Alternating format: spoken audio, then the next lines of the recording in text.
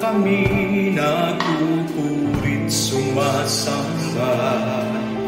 O Diyos, tunay ngang dakila ka. Pupurihin kita, Panginoon, walang hanggan. Itataas kita habang ako'y may hininga. Mahal kita, Panginoong Jesus. Banal, banal, banal ka, Panginoon.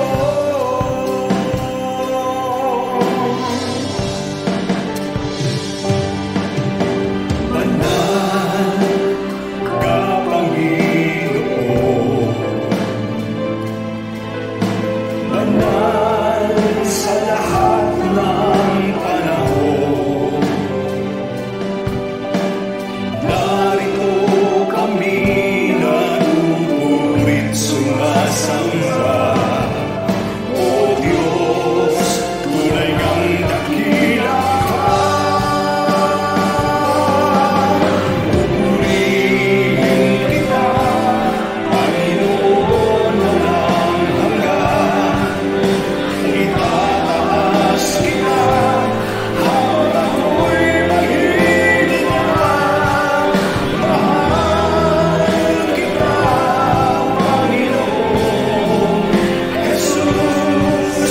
Banal, banal, banal ka, Panginoon.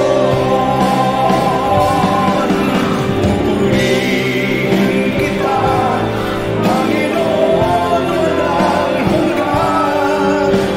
Itataas kita habang ako'y may hininga. Mahal kita, Panginoong Jesus. Banal, banal, banal ka,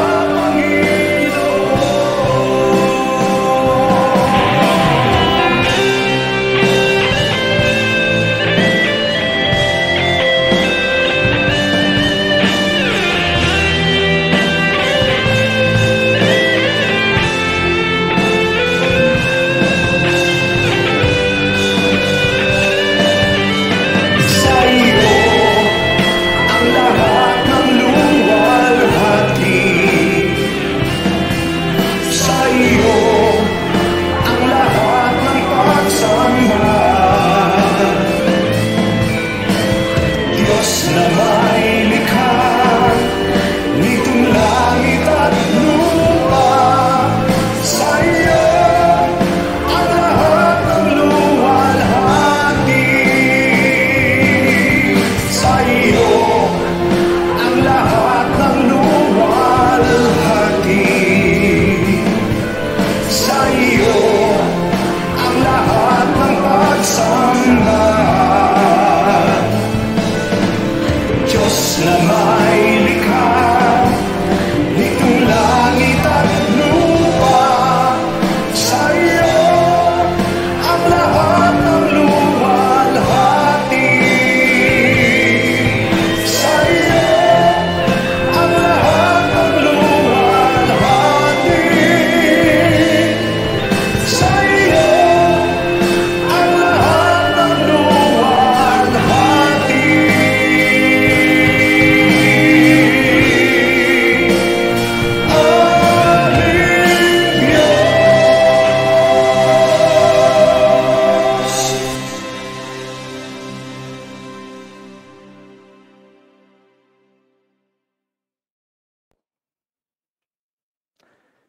Isa pong pinagpalang araw at magandang pinagpalang umaga sa ating lahat. This is our morning prayer. Welcome po kayong lahat sa ating sama-samang pagdulog sa Diyos sa pananalangin sa pamamagitan po ng pakikinig ng Kanyang mabiyayang salita.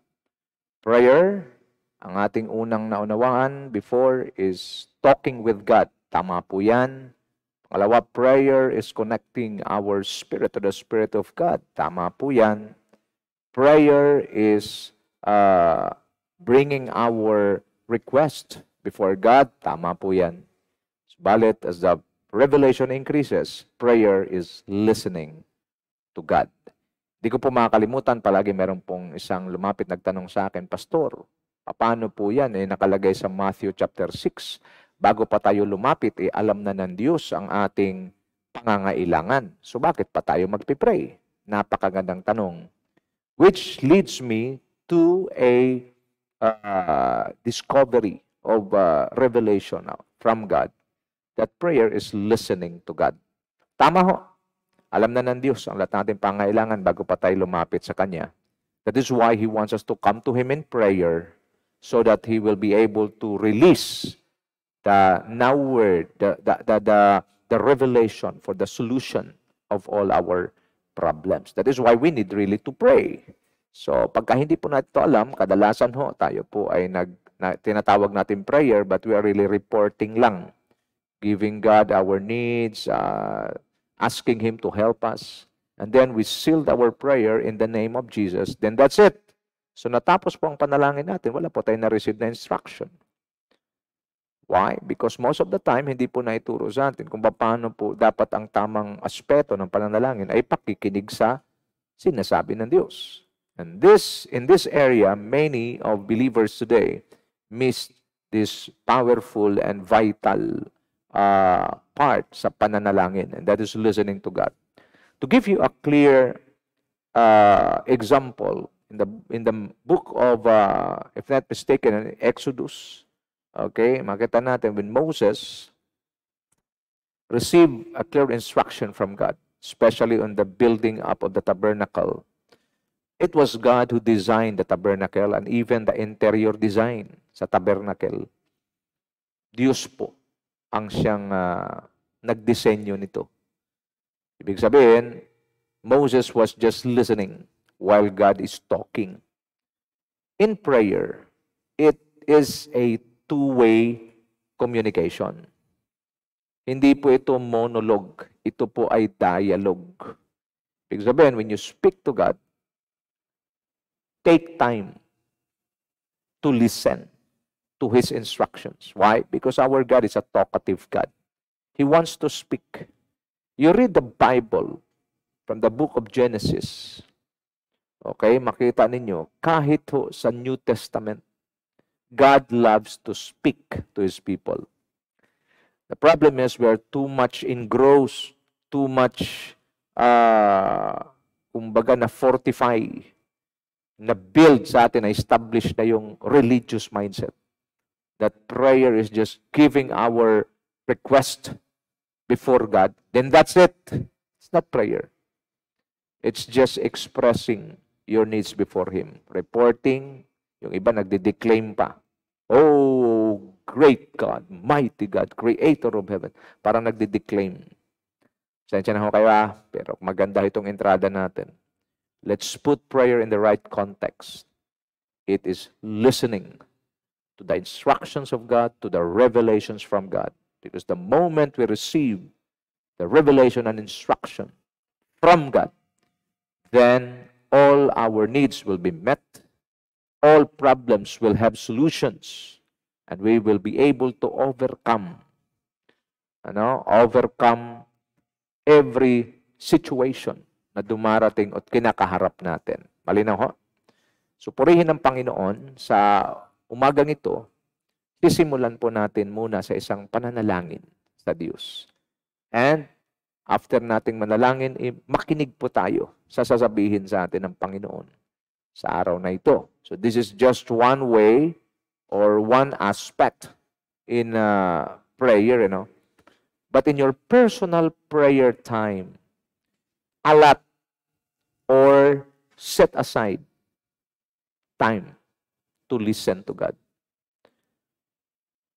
I guarantee you, God loves to speak because what we are doing is not our work. What we are doing is not our ministry. It's His ministry. It's His work. So therefore, We need His divine guidance, divine revelations, in order for us to fulfill our God-given assignment, in order for us to reach our God-given destiny. Where in the world? Hindi po matatapos ng tao ang sinisimula ng Diyos. Kaya nga sabi sa Philippians 1:6, He who started the good work in you will be faithful to complete it. Hindi kayang tapusin ng tao, sinimulan ng Diyos. That is why, marami ho ang nauuwi sa kapaguran, ang iba ho nauuwi sa frustration. Bakit? Because we are trying to finish what God had started. Ano ibig sabihin? Ang Diyos ang nagsimula sa ating buhay, ang Diyos ang nagsimula para dalhin tayo sa ministeryo natin kinalalagyan o sa isang gawain, and then we are trying to do our own thing without asking His leading and guidance. Although we pray, but again, because of wrong understanding about prayer, we are just expressing what we are going to do. And then we ask Him to bless out the works of our hands. It cannot be.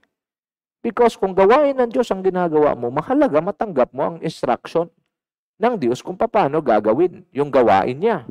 Paano ito matapos, paano ito maging matagumpay. Kailangan ng partisipasyon ng Diyos at hindi lang kailangan talaga. It's compulsory. It is non-negotiable. Kailangan. Problem, wala tayong clear understanding. Kaya sabi ng Panginoon, my people perish because of lack of knowledge. So we're trying to finish what God had started. Again, it's impossible. So, entering 2023, it's a good thing, Simula pa lang ng taon ito. So, mahalaga na na-establish na kaagad natin, ano ba dapat natin gawin? Mahalaga, there's a clarity of purpose. Okay, ang gagawin ko ngayon, makikinig sa Diyos at anong sasabihin ng Diyos, yun ang priority ko. Laging tandaan, marami ho sa priority natin sa paggawa, sa pinapagawa ng Diyos, maraming distraction. If you entertain distractions, then it will delay the fulfillment of God's wonderful plan over your life. Pag magpatuloy pa rin, na-entertain mo pa rin yung mga distraction, magpapatuloy ang delay, madiderail na. Okay? Kumbaga sa railless pa ng tren, nadidiskaril yung tren, hindi makarating. At ano mangyayari? Number 4, it will destroy your destiny. There will be an abortion of destiny. Hindi po kagagawan ng Diyos yan, kagagawan po nating lahat. That is why God is sending ministers to give you clarity of understanding of the things that we are used to do. Marami ho tayong ginagawa. Alam niyo ho, meron po isang pastor ako narinig, ang sabi niya, kung ang sagot lang sa lahat ng pangailangan ng tao, prayer, at yung prayer na ginagawa natin, kung ang prayer lang is convertible to cash, ang dami ng bilyonaryong mananampalataya ngayon. Kaso hindi ho eh. In the first place, the way we pray is not accurate. Okay? Kaya nga ho, yung iba sa atin, pray na lang ng pray, walang nangyayari, tinanggap na lang natin at sinasabi natin, hindi pa kalooban ng Diyos. Alam niyo ho anong kalooban ng Diyos? To give us life and have it to the full, abundant life. Yan ho ang kalooban ng Diyos. Kaya nga mahalaga, mayroon kayong napapakinggan na talagang accurate na pangaral based on the Word of God that will open your spirit and lead you towards your breakthrough. Nagkaroon po tayo, so listen to God. Let us come to Him in prayer. Father God, we thank you for giving us this wonderful opportunity, privilege, to come before you in prayer. Thank you that we have the freedom and we have the opportunity to express our needs to you. But Lord, most especially, we thank you for the revelation today. That what we need is to listen every time we come to you in prayer. It is more on listening rather than speaking, because the right and accurate way of praying is allowing God to do the talking. Let God do the talking. Father God, in the name of Jesus, I pray that this revelation, this truth will set your people free. This truth will heal all wounds that your people experienced. In the name of Jesus, I also pray that you will open our spirit, continue to enlarge its capacity in order for us to receive the impartation of the now word of God. We bless you, we worship you. we glorify your name. In all the earth, be exalted. In all the earth, be enthroned. In all the earth, be glorified. To you alone the glory, to you alone the praise, now and forevermore. Be exalted, O God. From the beginning till the end of this study, we've already come to you this time. We ask you, Father God, in the name of our Lord and King Jesus Christ, through the leading of God Holy Spirit, speak to us today through your powerful word. This is our prayer in the powerful name of Jesus Christ, our Lord. And all the blessed people of God declare, Amen and Amen and Amen. Sa inyo pong kinalalagyan, palakpakan po natin ang Panginoon. Glory to God. So, when it comes to prayer, we should have a clear pattern. Sino ba? Okay, ano ba pattern? Kailangan ho clear sa atin. Kasi ho, wala hong mayroong mastery pagdating sa prayer, maliban sa ating Panginoon at Hari, ang Panginoong Hesukristo. So, as we enter 2023, and as we establish our prayer life, it is very clear and important to know the accurate pattern. That is why today our message is entitled The Jesus Pattern of Prayer. Kung mayroon mang pinaka-perfectong pattern na dapat nating sundan sa aspeto ng pananalangin, ito'y walang iba kundi ang ating Panginoong Hesukristo. So kung handa na po kayo, samahan niyo po ako. The accurate way of investing our time. Always keep yourself in the spirit of prayer. In the book of 1 Thessalonians 5, verse 17, sa NIV, napakaiksi, ang sabi po, pray continually. Pray continually. Sa King James Version, pray without ceasing. Keep on praying. Ibig sabihin, kaya ng ating entrada kanina, what is prayer? Listening. So keep on listening to the instructions of God. Keep on listening to the guidance of God. Yan lang po ibig sabihin yan. Ibig sabihin, you keep in tune, you fine-tune your spirit, you fine-tune your ears to the voice of God. Marami yung nagsasabi, hindi na po ang Diyos nagsasalita. Sino kang magsabing hindi na ang Diyos nagsasalita? It was written in the Bible. God loves to speak. He spoke to Noah, He spoke to Abraham, He spoke to Jacob, He spoke to Isaac, He spoke to David, He spoke to Samuel, He spoke to Paul. God loves to speak. That is why, keep on listening. Continually. Pray continually, pray without ceasing. Listen continually. Do not cease listening to God. Nakita niyo ho, pagka lumalalim na ho ang inyong kapahayagan at inyong kaunawaan. So dito, hindi mo na titingnan kung ano yung, ano bang, sa atin kasi ang prayer, mayroon na tayong preconceived ideas. Pag nagpipray tayo, kinakahon natin ang Diyos sa sagot na gusto natin. Hindi ho tama yan. Ulitin ko, marami hong mga nagpipray, kinahunan nila ang Diyos na ito yung dapat gawin mo, Lord. Ito dapat yung sagot. Hindi, no. God is an unpredictable God. Hindi siya predictable. Kaya kung anong ini-expect mo na mangyayari sa sagot ng prayer mo, hindi yun ang gagawin ng Diyos. Bakit? Diyos pang tawag mo sa Kanya kung mapipredict mo naman yung Kanyang gagawin. That is why God always work in a supernatural way. Na kung siya'y gagawa, tiyak ikaw ay mamamangha. Nagkaunawan po tayo. So, pray continually. Listen continually to God. Matthew 26:41. Ang sabi ng Panginoong Jesus, watch and pray so that you will not fall into temptation. The spirit is willing, but the flesh is weak. Another function ng prayer, ano? Ang sabi ng Panginoon, watch and pray. Ibig sabihin, maging alerto. Sa area ho ng pananalangin, mag-bank in po tayo doon sa malalim ho na kapahayagan sa panalangin, and that is listening to God. Ibig sabihin, maging alerto tayo at palagi naka-fine-tune, naka-tune in ang ating tenga, Spiritual ears, spiritual heart sa Diyos. Bakit?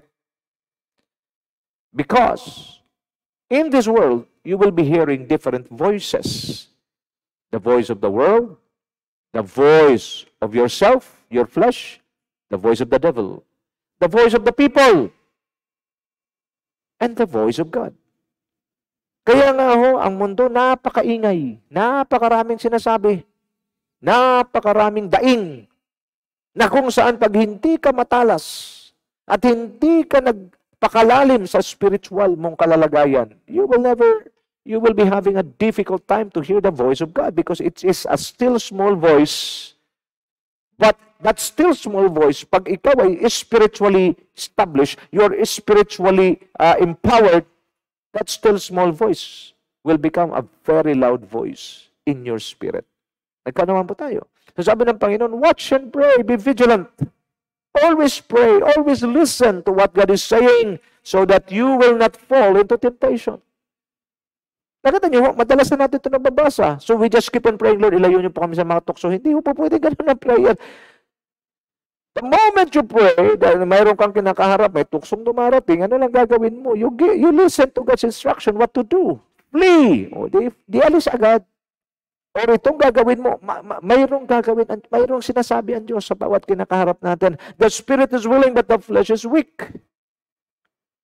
Prayer or listening to the instructions of God will empower your spirit that will enable you to overcome the flesh.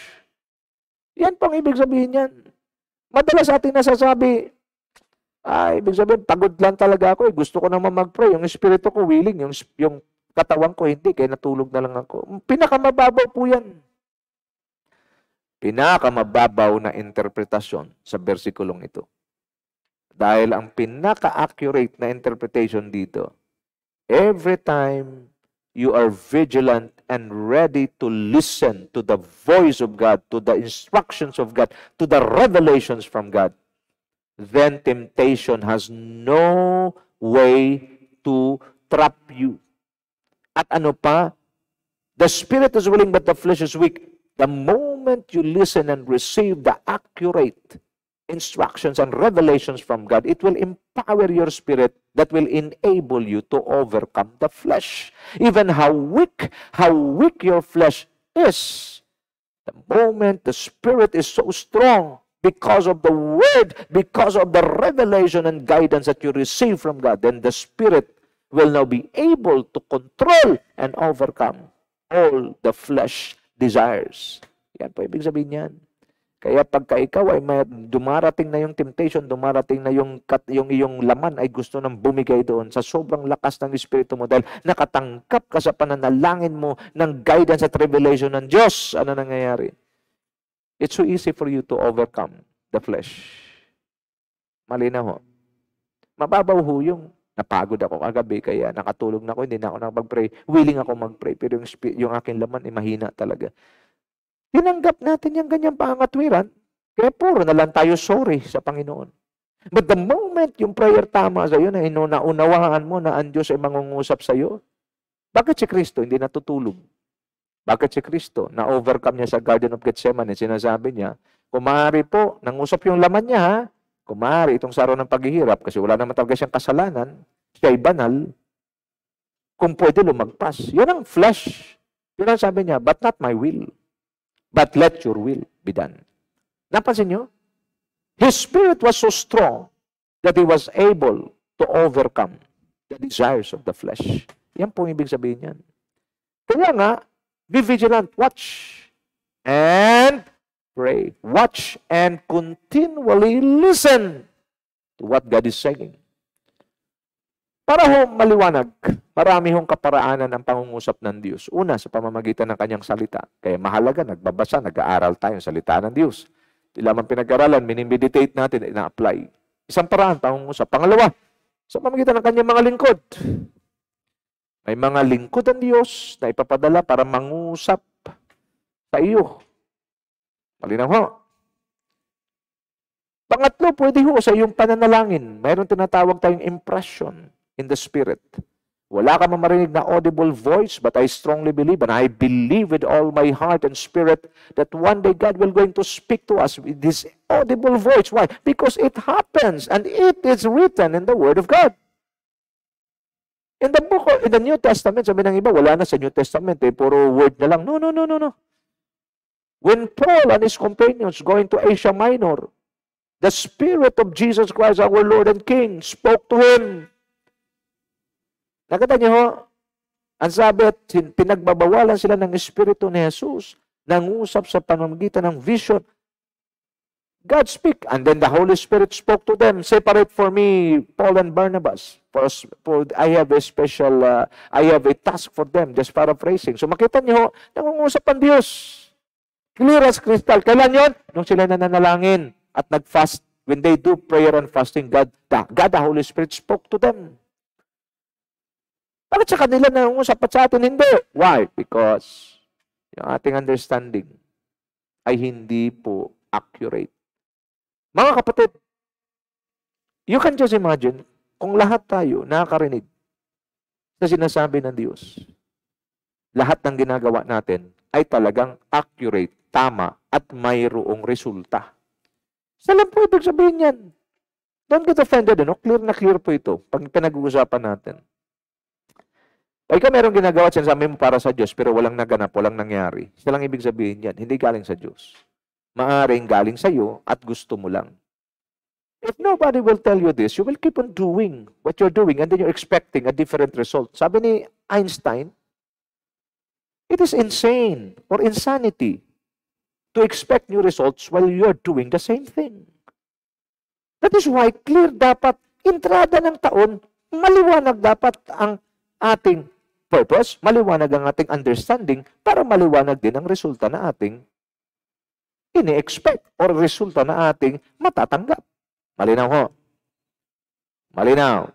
So dito pinapakita sa atin ng Panginoon, pangungusap niya sa kanyang salita, sa kanyang lingkod, at mangungusap po siya sa impression sa ating puso, maging sa personal, yung audible voice, mangyayari po yan.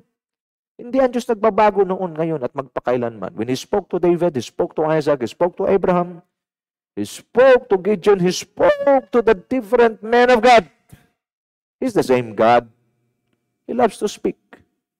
Pero bakit hindi ang Diyos nangungusap? Kasi hindi po ready ang kanyang mga anak na makinig, lalo tigit sa lahat, hindi po fine-tune yung revelation na natanggap. That is why nakahon tayo sa isang relihiyosong pananalangin na tayo nagkasalita at tinatapos natin ang prayer sa pangalan ng Panginoong Jesus, believing that everything is fine without receiving, without listening to the instructions and revelations from God. So nothing happens. Again, balik na naman tayo kinabukasan. Ganun uli.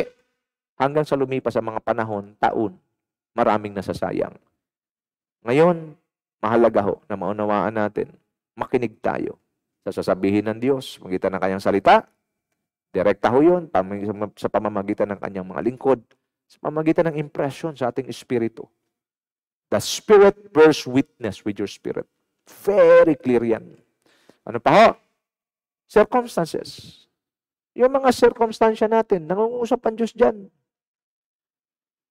Push ka ng push ng isang gawain. Push ka ng push ng isang negosyo. Push ka ng push ng ito yung gusto mo mangyari. Wala na nga nangyayari. It's a clear message. God is sending you a clear message. Hindi yan. Tigil mo yan. Nagkanawan tayo. Kung mayroon mang nag-aasam at pinakamasaya na magtagumpay ka, walang iba kundi ang Ama nating nasa langit. Magulang ho ang pinakamasaya sa bawat tagumpay na nakakamit ng kanyang mga anak. That is why we pray to God and then we want to do things on our own. Hindi po ang Diyos pwede. Mahirap at imposibleng sumunod ang Diyos sa isang mortal na tao na walang alam at kapos ang kaalaman. Unless and until the person or the man realized na kailangan niyang gabay ng Diyos at hindi siya dapat magbida-bida kundi ang Diyos ang bida at manguna. Siya ay susunod lamang, doon niya matitikman ang breakthrough at blessing na matagal niyang inaasam. Malinaw? Tuloy natin. Luke 21:34 to 36. Ang sabi, be careful, and your hearts will be weighed down with carousing, drunkenness, and anxieties of life. And that day will close on you suddenly like a trap. For it will come on all those who live on the face of the whole earth. Be always on the watch and pray that you may be able to escape all that is about to happen, and that you may be able to stand before the Son of Man. It's a warning given to us by God. Why? Because whether we like it or not, this world, sentensyado na ho ang mundong itong ating kinalalagyan. Mayroon na po itong patutunguhan ayon sa salita ng Diyos. Matthew 24, makita niyo ho kung paano ho ang maging kalalagayan nito. 2 Peter 3:8, Luke 21:34 to 36. Kaya sabi ng Panginoon, mag-ingat kayo na ang inyong mga puso ay hindi mabibigatan at mapupuno ng alin? Carousing. Karamihan ho sa mga tao ngayon, puro na lang ho, laman, kahalayan, at mga bagay-bagay na magsasatisfy sa kanilang sarili. I still remember, 2020 when pandemic hit the whole world. People are singing, praising God on the parking lot, kneeling on the streets, kahit sa mga grocery store, kahit sa mga malalaking tindahan ng mga groceries, ang mga pinapatugtog ay talaga mga awitin na para sa Diyos. Pero nung lumuwag, pagdating ng 2022, pagdating ng later ng 2021, party uli. Walang pinagkaiba ang mga tao sa Old Testament, sa mga Israelita noon, maging sa ngayon. Wala nang lumuluhod sa parking lot, wala nang umaawit. Dati mga awitin para sa Diyos, Lord, heal our land. This time, balik sa mga basura, walang kwentang mga awitin na may iba nagmumura pa. Nasaan na? Ang tao'y marupok. Mabilis lumimot. That is why prayer played a vital role in our lives. Because it will keep our feet standing on a solid ground, unshakable ground, which is the Word of God. Why? Because prayer is listening to the Word of God. Just like today. You're listening to the Word of God. And this is prayer. You're giving time, naglaan ka ng panahon para makinig sa salita ng Diyos. Prayer ho ito. Maray ba sa'yo nagtatanong, saan yung prayer dyan? Kasi nasanay ka sa religious na paraan. Ang prayer, pikit mata, salita sa Diyos. Then after that, walang na-receive, walang napakinggan. Then you seal your prayer in the name of Jesus, believing, having faith, that everything will be fine. No! Kaya napapansin mo, walang nangyayari. Bakit? Wala ka naman tinanggap eh. Wala kang tinanggap na salita mula sa Diyos. Wala kang tinanggap na kapahayagan buhat sa Diyos. Hindi prayer yun. Ulitin ko, prayer is a dialogue, not a monologue. You speak to God, God will speak to you. And every time God speaks to you, then that's the answer to all your needs. If you have problem, that's a solution. If you have questions, that's the answer. Amen. God is able to provide it for you. Are you willing to listen? So sabi ng Panginoon, ingat. Kasi marami sabi, carousing, drunkenness. Itong mga pinapakita na ito, sinasabi ng Panginoon, ito yung time ni Noah. At ang sabi ng Bible, when the Son of Man returns, it would be like the days of Noah, where people are carousing, drunkenness, giving into marriage, puro laman. Wala na napapakinggan tungkol sa Diyos. Purihin ng Panginoon, mayroong isang tao na nakikinig sa Diyos. At dahil siya nakikinig at handang makinig sa Diyos, nangungusap sa kanya ang Diyos. Then God said to Noah, tell me now, kahit pa tayo tumating sa mga krusyal at napakahirap na kalalagay, dumating na ang mundo sa malapit na paghuhukom ng Diyos, mangungusap ang Diyos sa mga tao na handang makinig at mga tao na pinapanatili ang kanilang katuwiran at kabanalan sa harapan ng Diyos. Kanya nga, at ang sabi ng Bible, God saved Noah and his family. Ito ang kagandahan eh. Pag nakakatanggap ka ng kapahayag at narinig mo ang pangungusap, paggabay, at kapahayagan ng Diyos. Hindi lamang ikaw maliligtas, kundi pati ang iyong mga mahal sa buhay. Today, my friends, as we start 2023, let us be clear in our purpose. There should be clarity of purpose, clarity of strategies, clarity of understanding with regards to God's Word para hindi na natin maulit yung mga pagkakamali natin sa mga nakaraan. At ano pa? Ano pa ang mangyayari sa bandang huli? Anxieties of life. At ang sabi, and that they will close on you suddenly like a trap. Pagbibigay ng laya sa laman at paglalasing at mga, ito matindi, may tama rito, pati mananampalataya, anxieties of life. Mga alalahanin sa buhay. Napakaraming alalahanin sa buhay. Maybe some of you listening to me right now, you have this also anxieties of life. Why? Because you're trying to do things and provide things. My God, mga kapatid. Anak ka ng Diyos. Tinubos ka ng Panginoong Jesus. Tapos pabayaan ka lang. Imposible yun. Anong kailangan mong gawin? Pray. Ano prayer? Listen to Him. Para malaman mo ang dapat mong gawin. Para ma-receive mong instruction. Para makaalis ka dyan sa kumunoy na kinalalagyan mo kung mananampalataya ka talaga. Nagkaintindihan tayo. Sons and daughters of the living God, but sinking in poverty. Sons and daughters of the living God, but sinking in the world system. What happened to you? Ano sagot? Prayer. Ano prayer? Listening to God. My friends, some of you are listening to me right now, you're having anxieties in life. Paano yung pag-aaral ng mga anak ko? Makakatapos ba sila? Paano yung mga pangailangan namin? Don't you know that you are a citizen of heaven? And your economy is not dependent on this world, but it is dependent in the economy of heaven. And in the economy of heaven, there is no such thing as shortage. There is no such thing as crisis. There is only one thing with regard to the economy of heaven, abundance. Kung itong naintindihan mo, itong narinig mo, ano mangyayari? Manghihina ka pa? Maapektuhan ka pa? Maybe, saglit, maapektuhan ka. Right, tao ka eh. Pero, pag iiyunang tayuan ang sinasabi ng salita ng Diyos, that I will never leave you, nor forsake you, I will rescue you, I will be your shield, ano mangyayari? Tapos ang laban.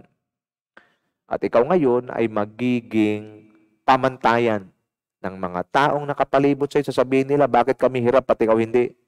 Ba't kami nangangatal na sa takot, ba't ikaw payapang-payapa? Then your life will become attractive to them and they will come to you and ask you, anong pwede namin gawin para maranasan din ang nangyayari katulad sa iyo.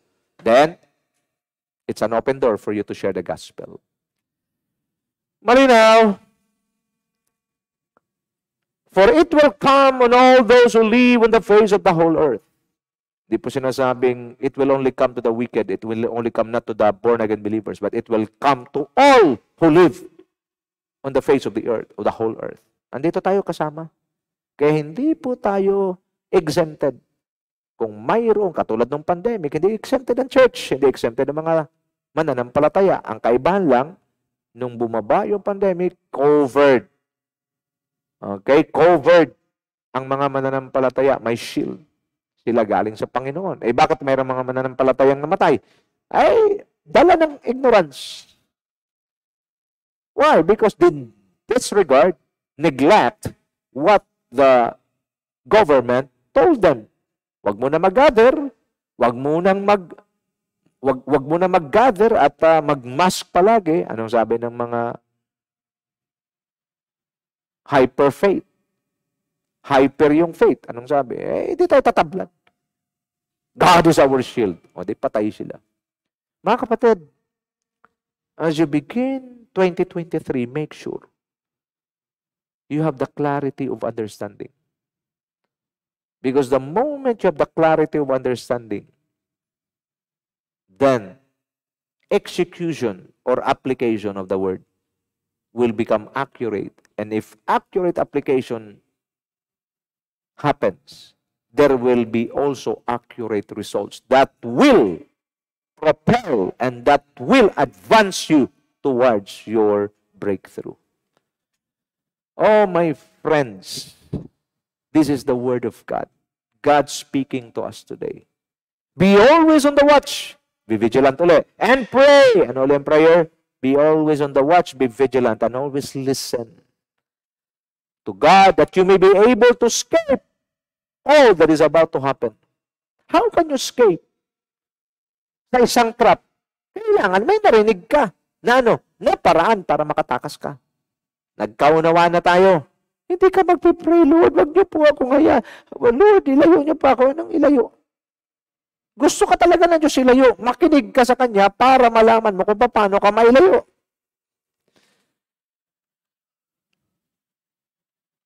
Sa susunod natin pag-aaral, mayroon pang mas malalim na kahulugan ng pananalangin. Dito muna tayo mag-focus sa listening to God. You will be able to escape the moment you receive instructions. You will be able to escape the moment you receive God's divine guidance. And that you may be able to stand before the Son of Man. Bakit? Because all of us will stand before Him to give account. Ito na ho. Dito na ho magkakaalaman. It's so easy to claim, I'm a believer of Christ. I'm a Christian. Everybody's telling that. Even people, lalo na ho, specifically yung mga politicians. Ito po, I'm speaking with my own experience. Nakita ko po nung mga nakaraang eleksyon, ang mga politiko, pag mayroong nangangaral na pastor at nagsishare, tanggap lang ng tanggap. Mayroong ang politiko ako nakita, talagang kung sino, ilang pastor ang nagpatanggap sa kanya at iba't ibang mga pastor, kahit na hindi Christian talaga, tanggap din. Bakit? Because they are not really after receiving Christ as their Lord and King and personal Savior. They're after the votes of the people. So pag born again ang pumunta, tanggap din siya. Bakit? Para makuha ang boto ng mga born again. Pag iba naman ang pupunta, na grupo ng mga relihiyon, tatanggapin niya rin. Bakit? Kasi he is after the votes of the people. Kaya easy ho magsabing Kristiyano eh. Easy ho magsabi na ikaw ay you belong to a religious group. But the question is, pagharap mo, hindi ka haharap sa denominasyon. Hindi ka rin harap sa tao, haharap ka sa Diyos, kay Kristo. Ang tanong, ready ka bang kumarap?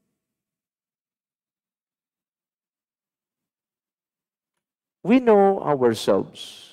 We know our weaknesses. That is why the only way for the weakness to be turned into strength, we need a clear revelation, a clear instruction from God, so that we will be able to receive and apply it in our lives, so that when we face the Son of God, the Lord Jesus Christ, we have the confidence to face Him. Why? Because we live our lives according to His instructions, according to His Word. At ang sabi ng Panginoon sa John 15:5, if you abide in me and my words abide in you, you shall bear much fruit, for without me, you can do nothing. How can the Word of God abide in you? By listening, meditating, applying. Mga kapatid, this is the Word of God for us this year. There should be clarity. Huwag po kayong pumayag at huwag po kayong magpatuloy sa inyong paglilingkod o ano man ang inyong gagawin, lalong-lalo na para sa Diyos, nang hindi po klaro ang instruction at hindi po klaro na talagang ito ang gusto ng Diyos sa atin. Palagi ko sinasabi, most of us, we offer something to God na gusto lang natin. Gusto ko maglingkod sa Diyos. Gusto mo yan? Tanong, gusto ba ng Diyos? Gusto kong gawin to para sa Diyos. Tanong, gusto mo ba? Gusto mo yan? Gusto ba ng Diyos? Kasi marami sa atin, binuhos na natin lahat para sa Diyos. Yan ang gusto natin. Pero ang tanong, ano bang gusto ng Diyos? Kung kayo pa nanonood sa aking magkasunod na araw na daily live streaming sa School of Church Builder, January 4 and January 5, pinapakita po roon ano ang gusto ng Diyos. Ang gusto ng Diyos, yung buhay mo, hindi paglilingkod mo. Ang paglilingkod mo, bahagi lang ng buhay mo. But we concentrate and focus more on our service rather than giving our lives to Him. Kaya maganda yung pinakita natin na sa Revelation 2, 1-4, about the Church of Ephesus. Doon po sa New King James Version, ang subtitle sa kanila ay The Loveless Church. Pag sinasabing loveless church, grabe naman yun. Pero kung titignan mo yung kanilang mga traits and characteristics, masipag sila sa gawain, matala sa discernment, nagtiyaga para sa Panginoon, hindi nanghina para sa kanyang pangalan. Pero ang sabi ng Panginoon, I have this one thing against you. You have left your first love. Nakita nyo? Without a clear instruction, without clarity of God's divine revelation, gagawin natin ang mga gusto natin gawin eh. Na madalas, gusto lang natin, pero hindi gusto ng Diyos. Ang pinakamalapit na kalaban ng tama ay ang mabuti. Tama na ibigay ang buhay sa Diyos. Tama na ibalik natin ang first love natin sa Diyos. Pero alam mo yung mabuti? Ministry. Alam mo yung mabuti? Masipag ka sa gawain. Alam mo yung mabuti? Masipag ka mangaral. Alam mo yung mabuti? Marami kang mission sa pinupunta. Mabuti yun. Pero ang tanong, mahal mo pa ba ang Diyos katulad nung una? As we face God, laging tandaan ang Panginoong Jesus ang ating huling hantungan. Hindi yung kamatayan natin sa pisikal. Ang kamatayan sa pisikal, pasimula lang ng journey natin papunta sa ating huling hantungan. Ang pinaka-destiny at hantungan ng isang tao ay walang iba kundi si Kristo. Haharap tayo kay Kristo, ating pagsusulitan lahat ng ating ginagawa. Mabuti man o hindi, hayag man o lihim, ito'y ating pagsusulitan sa harapan ng Diyos. That is why, as we start the year 2023, with regards to prayer, it is more on listening to God's Word, to God's instructions. Why? Because the days are evil. Pag hindi tayo maging maingat, isa tayo sa magiging biktima. According to Matthew 24, the false prophets, false teachers, and even false Christ will come. That even the very elect, pag hindi maging maingat, they will also be deceived. Mga kapatid, ito na ho. I strongly believe the Lord is now taking the church to the highest level. Kung ibig mong makasabay sa highest level, where God is preparing His church to invade the kingdoms of this world, to become the kingdom of our Lord, then, sumabay tayo sa kapahayagan ng Diyos. Tanggapin natin ang pangangaral at ang salita ng Diyos, and we keep on listening to God's instructions and divine revelation. Now, the Jesus pattern of prayer, dito tingnan natin. Tingnan muna natin ang characteristics ng Panginoong Jesus. Paano ba siya mananalangin? Ano ba ang kanyang pamamaraan sa pananalangin? Ano ba yung kanyang ginagawa? Kasi kung ating pag-aaralan, ang buhay ng Panginoong Jesus is a perfect model on earth. When it comes to His relationship with God, when it comes to the area of prayer, when it comes to the area of ministry, Jesus Christ, our Lord and King, as a perfect model, and He had proven kung anong klaseng ministry ang tagumpay sa mata ng Diyos na buhay. So, the prayer is the way of life of our Lord Jesus Christ. So, ang pananalangin ay lifestyle na ng ating Panginoong Hesukristo. So, tingnan natin, ano ba yung matututunan natin sa pamamaraan ng Panginoong Jesus? Mark chapter 1, verse 35. In the early morning, while it was still dark, Jesus got up, left the house, and went away to a secluded place, and was praying there. So dito na makita natin.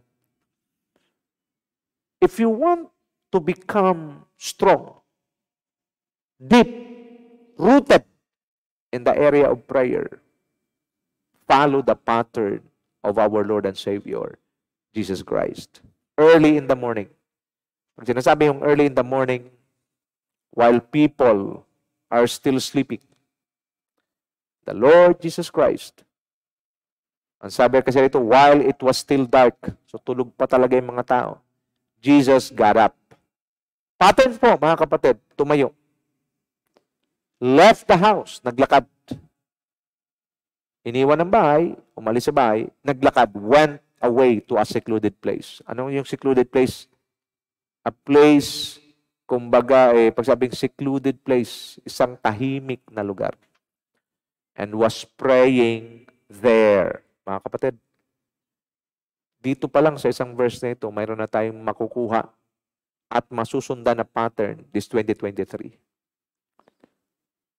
Hindi po sinasabi, kaya nga po hinighlight ko yung early in the morning while it was still dark, pinakita sa atin ng Panginoon. Masarap at mainam na makikipag-usap sa Diyos at makinig sa Diyos sa isang tahimik at walang istorbo. Ibig sabihin, hahanap talaga tayo ng oras na hindi tayo maiistorbo. Bakit? Para masolo tayo ng Diyos at masolo din natin ang Diyos.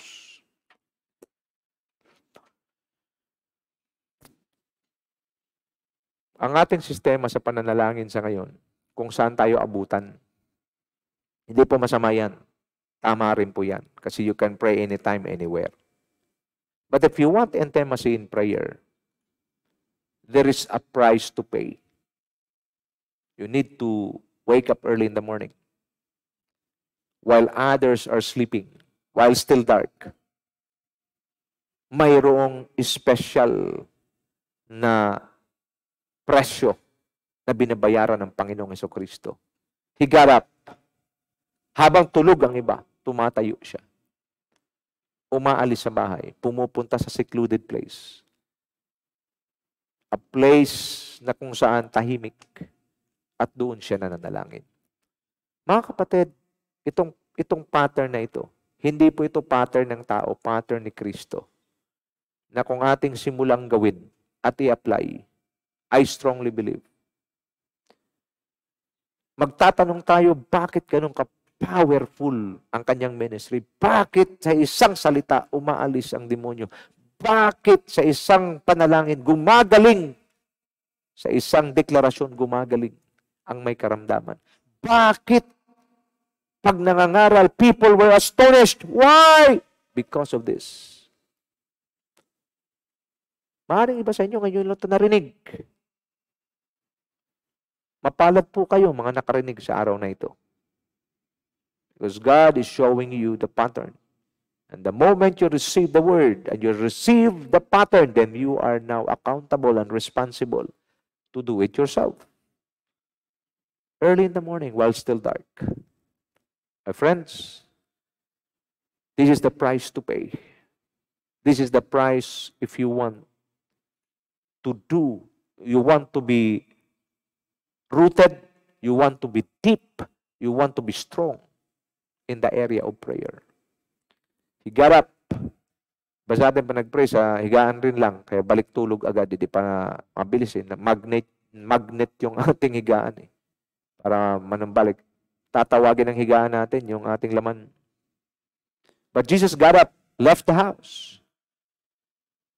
In 2023, I challenge each one of us, including myself, that we need to find a place where we can meet God.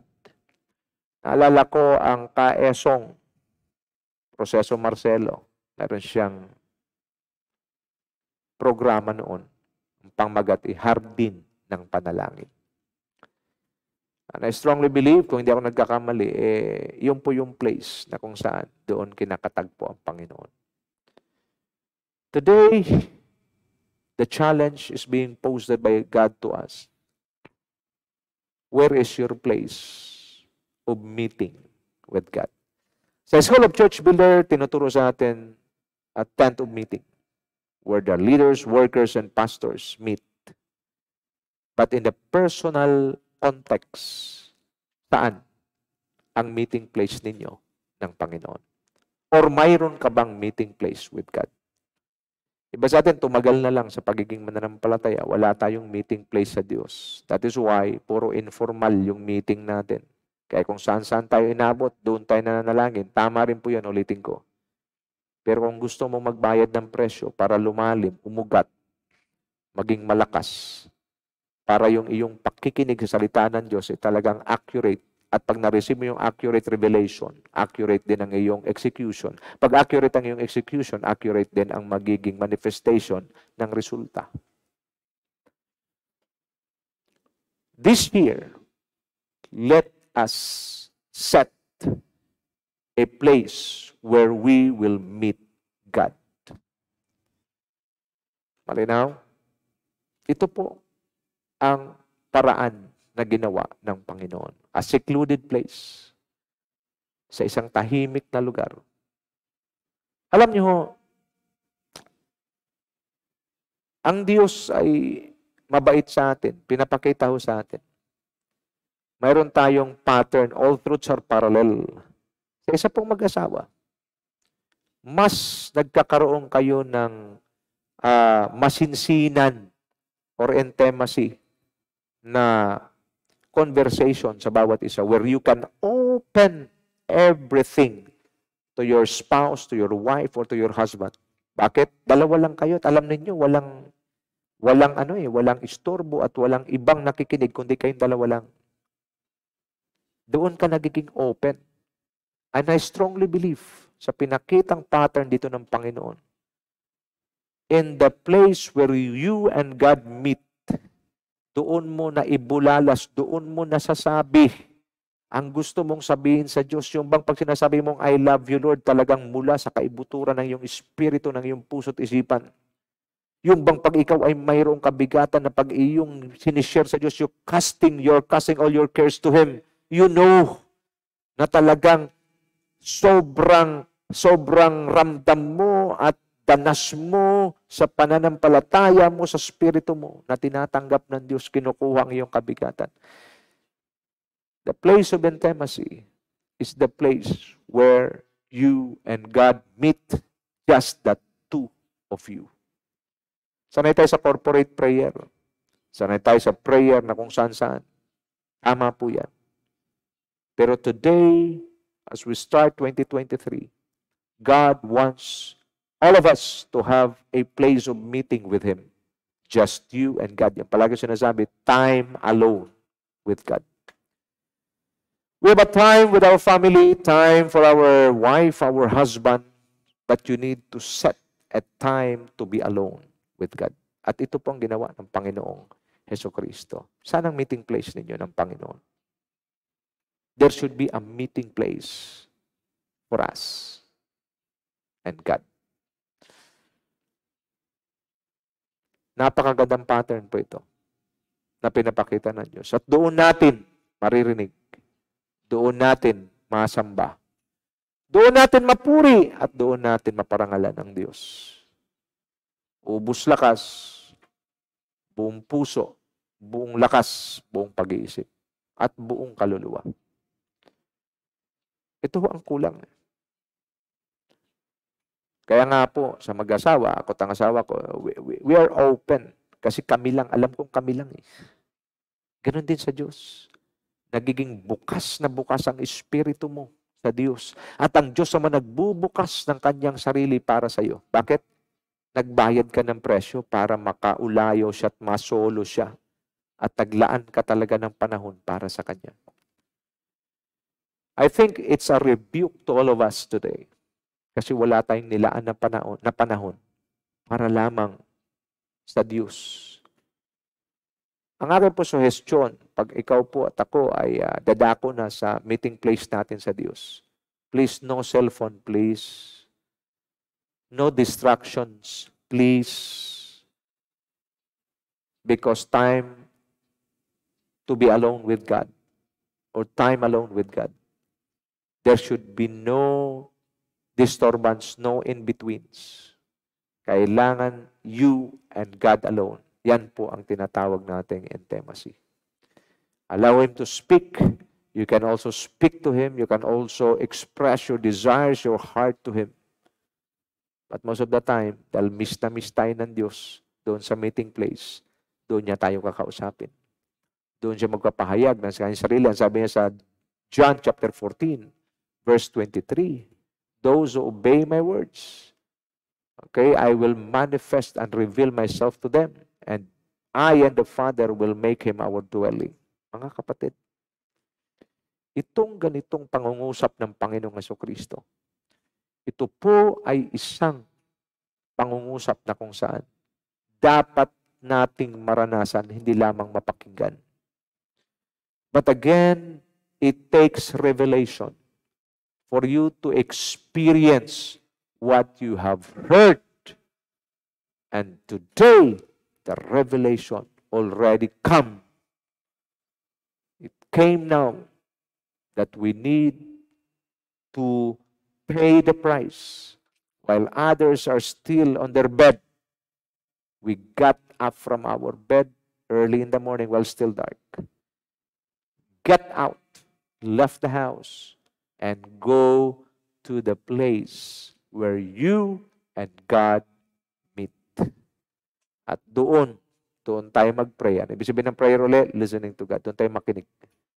Alam niyo ba, pag ang Diyos, di ba, sa isang mag-asawa, diba, pag nagkwentuhan na kayo, ang mga babae lang ng inyong mga asawang lalaki ay mahal na mahal nyo pag nagkwento sa inyo. Pag nagkukwento, gustong-gusto mo makinig. Di ka naiinip. Ganon din sa Diyos. Jesus is the lover of our soul. The moment you hear God, the moment you learn how to listen to God, prayer will become fiery. You will become passionate, and it will be more exciting. Na ikaw ay na-excite ng gumising sa maaga while still dark. Bakit? You want to hear the voice of God. No wonder the Lord Jesus Christ ministered to the people from morning till evening. But still, umaakyat siya sa bundok para doon manalangin sa Diyos. Sa palagay nyo, panalangin lang ang ginagawa ng Panginoon, yung katulad ng ginagawa natin? Panginoon, tulungan mo ako bukas mag-ministry uli ako. Walang ganun eh. Bakit ko napatunayan? I'll prove it to you. That Jesus Christ, our King, listened to the Father. Bakit? Ang sabi niya, wala akong sinasabi, kundi yaon lamang aking narinig sa aking amang nasa langit. Nakita niyo? Wala akong ginagawa, kundi yun lamang aking nakita na ginagawa ng aking amang nasa langit. Therefore, posible, kaya nga Christ-likeness ho ang ating destiny. That is why we will also be able to hear the voice of God. Para yun lang ang gagawin natin. Yun lang ang ating sasabihin, and we will be able to see what God is doing. Para yun din lang ang gagawin natin. Hindi po napaka-exciting. Ang pagiging mananampalataya ay napakadakilang bagay na hindi kayang bayaran ng sanlibutan pagsama-samahin makayamanan ng mundong ito. Hindi kayang palitan. Walang maikumpara sa presensya ng Diyos at sa sinasabi at pinapakita ng Diyos sa atin. Kaya nga, binabalik ng Diyos the year of restoration. Nag-crossover from 2022 to 2023. This is it. God is restoring the truth. Pag kayo po'y nakarinig ng katotohanan ito ngayong araw na ito, mapalad kayo, napakapalad ninyo. Ibig sabihin, mayroong gagawin talaga ang Diyos sa buhay mo. Bakit? Sa napakaraming pwedeng makarinig. Ikaw, ang isa sa pinili ng Diyos para marinig mo itong kapahayagang ito. Nagtiyaga siyang umakyat sa bundok para makinig lang sa Diyos. Hindi niya kinapapaguran ito. Kung ministry at ministry pag-uusapan, ang sabi ng Bible, libo-libo ang pumupunta at sumusunod kay Kristo. Therefore, ang sabi, dinala sa kanyang lahat na may karamdaman at silang lahat ay kanyang pinagaling. You can just imagine thousands of sick people, thousands of those who are being possessed by the devil, and He delivered them. Pagod yun. Remember, Jesus was a man. He became man, although He was God. So, ibig sabihin ko, anong katulad mo, katulad ko, napapagod. Saan siya nakakuha ng lakas para mag-ministeryo uli bukas? Sa presensya ng Diyos. Paano? Umaakit siya sa bundok at doon nakikinig. Nakikipag-ugnayan, nakikipag-ulayaw, at nakikinig sa sinasabi ng Diyos. At yun naman ang kanyang sinasabi sa tao. Nakita niyo sa mga kapwa ko, pastor, it is very important to hear the revelations from God, direct from God. Bunga ng ating intimacy with God, bunga ng ating pananalangin with His prayer, listening to God. And as we preach the word to the people, then the people will be astonished. Why? Because it is no longer our word, but it is God's word hitting their very spirit, their hearts and their minds, and they will be astonished. Watch me now. Darating ang panahon, pag tayo po ay talagang natuto na makinig sa Diyos sa pamamagitan ng pananalangin, makikita natin at maunawaan natin that God is now sending His message directly to His people, and we are just the voice behind the message. Ang tendency ho kasi, dumarating ang punto, tayo nang gumagawa. Ito naman palagi, di ba? Mga kapwa ko, pastor, tayong gumagawa ng mensahe. We pray to God. We pray to God, and then meron tayong gagawing mensahe. Papabasa natin sa Diyos. Ginawa natin, and then that's it. Kaya yung impact, minimal. Walang na-astonish. Merong iba na bless. Pero again, sa akin kasi, hindi na ho ako after lang sa ma-bless. Hindi rin ako after sa ma-build. Ang after ako ma-transform yung buhay. Pag walang transformation, ibig sabihin, hindi pa nakaabot sa taong yan ang mensahe ng Panginoon. Patawarin niyo pa ako, pero ito po yung mas malalim na dapat nating maunawaan. If people are just blessed, people are just built, and they are not transformed, hindi pa umabot sa kanila sa malalim na paraan ang mensahe ng Panginoon. But, if people are transformed, people change, and they walk according to the Word of God, then the true, powerful message of God have reached their spirit and their lives and their hearts and minds. Mga kapatid, nasanay tayo sa mga mensahe ng mga tao na bless, na build, pero hindi na transform. Ito ho ang pinapakita na pattern ng ating Panginoon.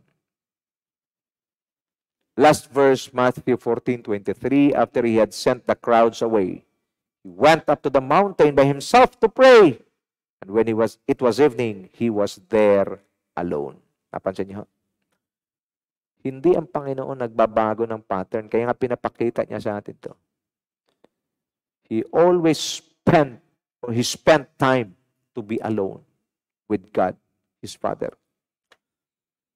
My friends, as I end, gusto ko lang sabihin, as we enter 2023, as we start 2023, let us create a time to be alone with God.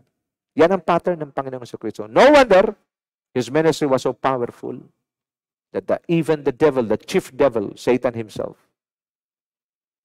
cannot defeat Him and cannot deliver His goods on Him. Kaya sabi ng Panginoon, He has nothing in me. Mga kapatid ko, dapat wala tayong kargada galing sa demonyo. Bagkus mapupuno lang tayo ng salita ni Kristo. Ang sabi ng Colossians 3:16, let the word of Christ dwell in you richly. How? By prayer. Bakit? Ano yung prayer? Listening to the word of God. Pagpalain tayong lahat ng Panginoon, and I pray that as we start 2023, as we start our journey towards destiny, we receive accurate instructions and we have accurate understanding, so that if we have accurate understanding, we will also implement accurate execution that will lead us to a powerful results and manifestation of God's goodness and mercy. Before we declare God is good, and the people answer all the time, and all the time God is good, but today we will not just declare it, but we will taste and see that the Lord is good. Your table will be filled with abundant blessing, so that you will be a blessing to others. The works of your hands will be blessed by the Lord. As we begin to follow the Jesus pattern of prayer, where we spend time alone with God and ready to pay the price. God bless you all and your whole family. In the almighty name of Jesus Christ, this is what I decree, and it will surely come to pass. In Jesus' name, amen and amen and amen. Kung kayo po ay mayroong mga prayer request, we are so glad and willing to pray for you. Send nyo lang po sa Ambassadors for Christ Church International FB page, or directly na ipadala ninyo sa FB or sa messenger ng aking may bahay, Cora Bumbales Rama. And we love to pray for you. At kung ang inyong panalangin po ay tinugon ng Panginoon, inform nyo rin po kami. Because we love to rejoice with you also of the goodness of God, na hindi nyo lang dinideclare ang God is good all the time and all the time God is good, but now you taste and see that the Lord is good. Pagpalain ng Diyos ang inyong mga negosyo, pagpalain ng Diyos ang inyong pong pamilya, kalusugan, kalakasan. I decree in 2023, good health, long and satisfied life be upon you and your whole family. This is my declaration and decree in Jesus' name. Amen and amen and amen. Shalom!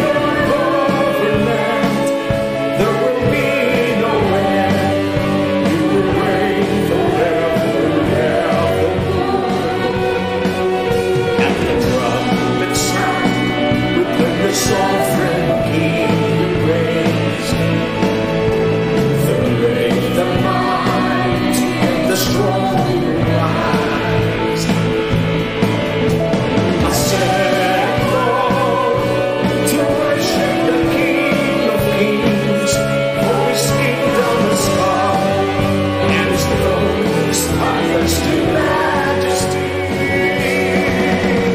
The beast, he will rise, he will strike all Satan's domain, bring down so also the enemy. As the sanctuary was born from Zion, God's house will rise, the dominion in every day, bringing peace, righteousness, justice, true on the earth, transformation in every nation. And peace, he will rise, he will strike all Satan's domain, bring down so also the enemy. As the sanctuary was born